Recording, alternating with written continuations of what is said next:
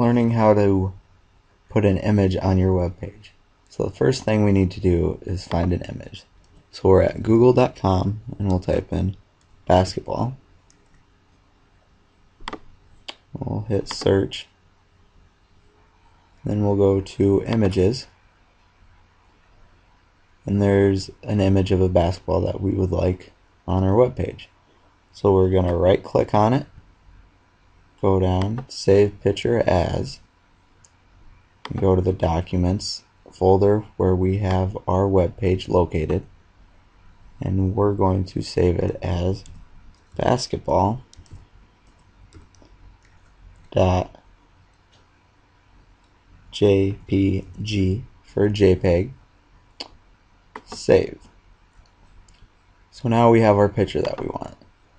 So back to our text editor, we start with the tag imgsrc equals double quote,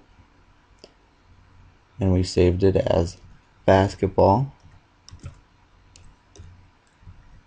dot jpg, then double quote,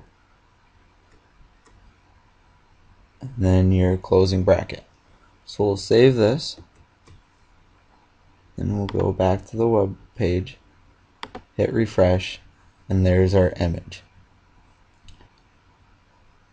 Now if you want to change the size of the image, inside the image tag you can take height equals, and then however many pixels you want it to be. So we'll say 50, and then we'll choose the width equals 50 again, and we'll save it, and the image should become smaller on the page, and indeed it is. So you can change the size of the image however you want with the height and width inside the image tag. And if you want to align that, use the paragraph tag.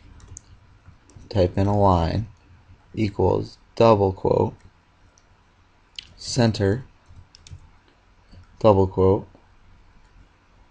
and then you'll have to close the tag around the image because that's what you want to center. Save it,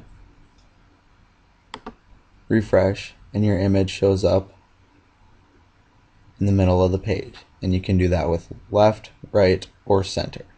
And you can change the size of the image however you want. So let's create the size of the image bigger.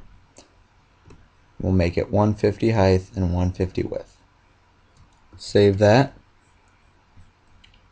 hit refresh, and the image of the basketball is now bigger.